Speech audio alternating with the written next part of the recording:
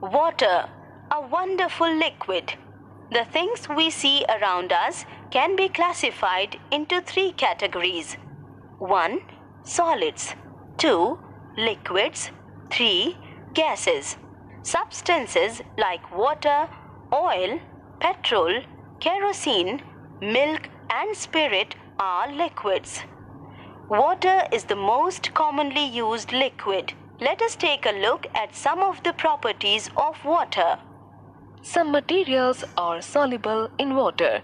Take a test tube and fill 3/4 of it with water. Add half a spoonful of sugar to it. Shake the test tube well. We find that sugar has disappeared. Taste the water. It tastes sweet. This is because sugar has dissolved in it. So, we say that sugar is soluble in water. Now take another test tube and fill 3/4 of it with water. Add half a spoonful of sand to it. Shake the test tube well.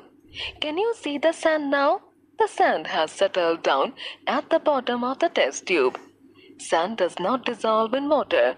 So, we say that sand is insoluble in water. Substances soluble in water. Milk, washing soda, common salt and sugar are soluble in water. Substances insoluble in water. Sand, wax, glass, oil and kerosene are insoluble in water. Gases in water.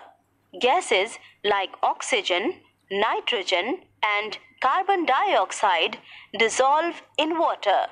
In soda water or any soft drink, carbon dioxide is dissolved under pressure. When we open a bottle of soda water, we see the dissolved carbon dioxide escaping out rapidly in the form of bubbles. The water in lakes, rivers, ponds, and seas has a lot of oxygen dissolved in it. Plants and animals living in water use this oxygen. 2. Some materials sink and some float in water. Take a beaker and fill about 2/3 of it with water.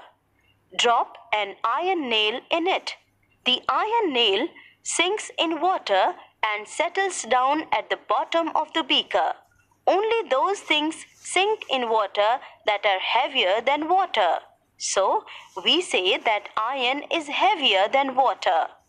Now, take another beaker and fill about 2/3 of it with water. Drop a small piece of wood in this water. The piece of wood does not sink in the water. The material that floats on water is lighter than water. So, wood is lighter than water. Substances heavier than water. Iron, copper, aluminium, stone and chalk are heavier than water.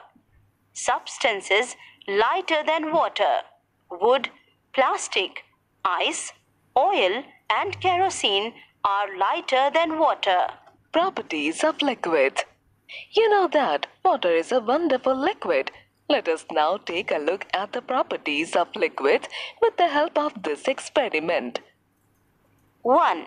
Take some water in a beaker and mark the level of water in it.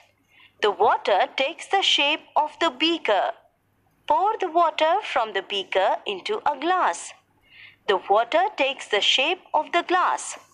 Now, put the water into a flat-bottomed flask. The water takes the shape of the flat-bottomed flask. This experiment shows that water, liquid, has no fixed shape of its own. It takes the shape of the container into which it is put. Now, let us pour the water from the flat-bottomed flask back into the original beaker.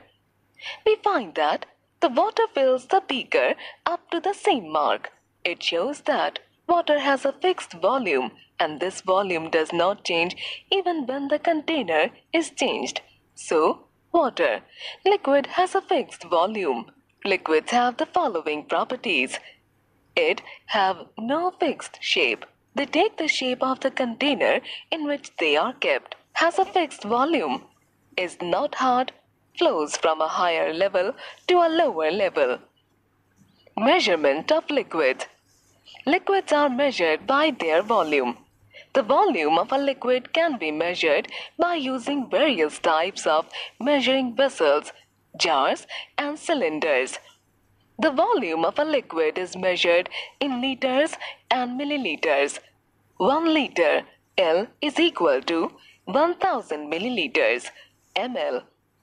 Liquid measuring vessels are of two types. Some vessels measure only a fixed volume of a liquid. These vessels are usually made of aluminium sheets. They are of different fixed capacities such as 100 milliliter, 200 milliliter, 500 milliliter and 1 liter. We measure the volume of liquids like milk and kerosene oil with the help of these vessels. Some vessels measure the desired volume of a liquid. These devices are usually made of transparent glass and have markings. Since these measuring devices are made of glass, we are able to see the level of the liquid inside them. These vessels are used in science labs. Water dissolves many substances in it. It is one of the most common and useful liquid around us. Nowadays, various human activities like bathing animals and throwing garbage in water bodies are making the water dirty. It is called water pollution. Water is very precious. We must keep it clean.